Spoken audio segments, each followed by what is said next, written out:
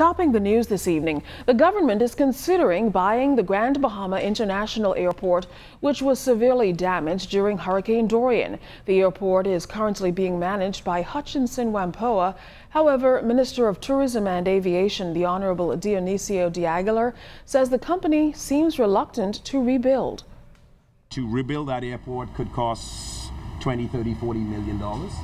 You have to figure out where that money is going to come from. You have to consider who the operator is going to be. You have to consider how that airport makes money. So before we spend the money of the people of the Bahamas, we have to consider all these things.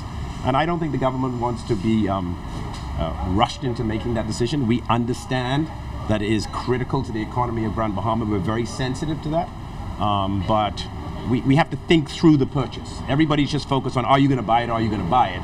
It's okay, what do you do when you buy it? You can't just buy it and then it just sits there. You've got to have a plan. Now, Minister de Aguilar says if the government buys the airport, the objective will be to ensure that it's financially viable. So the objective is to determine what is going to be the revenue source. How is it going to self-fund itself?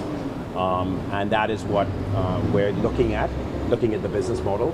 Obviously, we look to NAD, the model of the LPIA. Clearly, they have a lot more traffic than Grand Bahama, so we're trying to figure out what is the business model and how does it work. And you can't sort of make that decision right on the fly. You got to do a lot of research. You got to get all the financials. You got to consider all of those things. So, are we considering it? Yes, but we're working through all of the proposals and how we would make it work once we acquired it.